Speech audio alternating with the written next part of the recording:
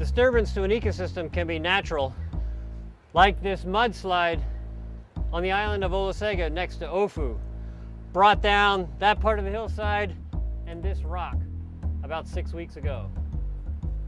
The mud didn't stop here between these houses, it kept going, and it connects this hillside with the reefs. So let's go take a look at what happened.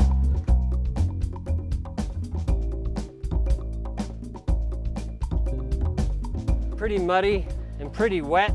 There's cracked mud in the sun.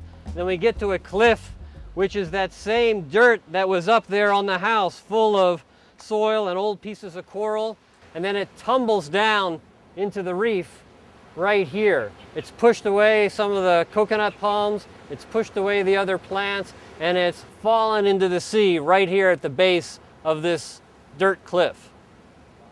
So you can see buried in here all the coral pieces and the rocks and the pieces of timbers from the houses, leaves, plants. But look, there's plants that are starting to grow even here. Just in a few months, it'll probably be stabilized by those plants. Right now, it's still pretty unstable though. Every time it rains, water will come sluicing down here, pushing all this mud into the sea. And the bottom here has got a lot more mud and silt than any other place I've seen along this side of the island. I don't know what it looks like out there, but corals can't take a lot of sand and mud and silt on top of them. So it probably does a serious problem on the coral reef growth that's out here.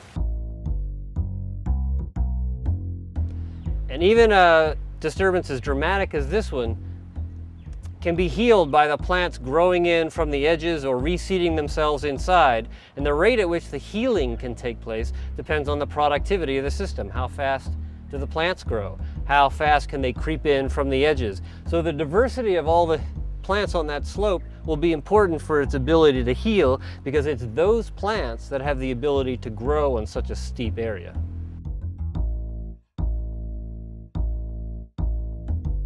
And if we were disturbing this hillside faster than it could regrow, then it would get barer and barer and barer. And eventually it could be just a bare mud hillside up against this village, and in one torrential rain it could all sluice down and wipe the whole village out. So the ecosystem right now is protecting this village.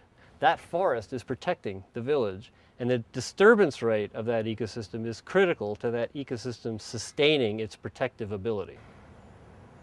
This is a landslide too. You can barely see it up from the top there and coming down. It's been maybe 5-10 years of regrowth, and when productivity is high, then the ecosystem can grow into these disturbances and fill them in very quickly. Most natural ecosystems have a lot of different areas like this, some that were just disturbed, and some like this that are almost healed in, and then some that were healed long ago. And that patchwork of different areas, different ages of disturbance, is what actually sometimes increases the diversity and the productivity of a natural ecosystem in its normal balanced state.